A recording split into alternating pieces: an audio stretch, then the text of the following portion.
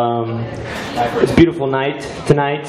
I will be reading from this book called Sonoran Strange, written by the homeboy, the guy right there, the person, Lugo Felix, aka Logan Phillips.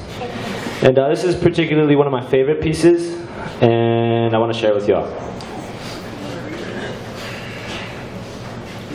Did anyone think to send the Saguaros to boarding school where they could learn to look more like elm, to lie more like cherry trees? Who decided to stop teaching the Saguaros about where they came from?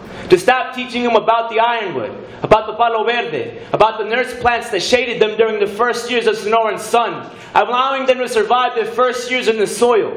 Who banned the ethnic studies of the cacti, demanding that they learn only the waters of the Potomac and not to question why the Santa Cruz runs dry, why the Gila runs dry? What good is the Potomac if the Colorado runs dry? Who looked at our spines and only understood blood, only saw aggression instead of understanding this place and why spines are needed sometimes?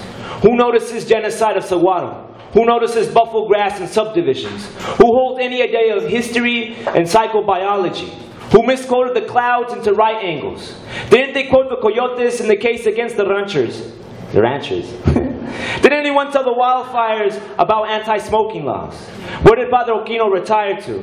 Where did Coronado retire to? Is the governor listening? Is there someone here from the city council, from the school board? Is anyone here from the FBI? Can you please raise your hand if you are here undercover? Is this being recorded?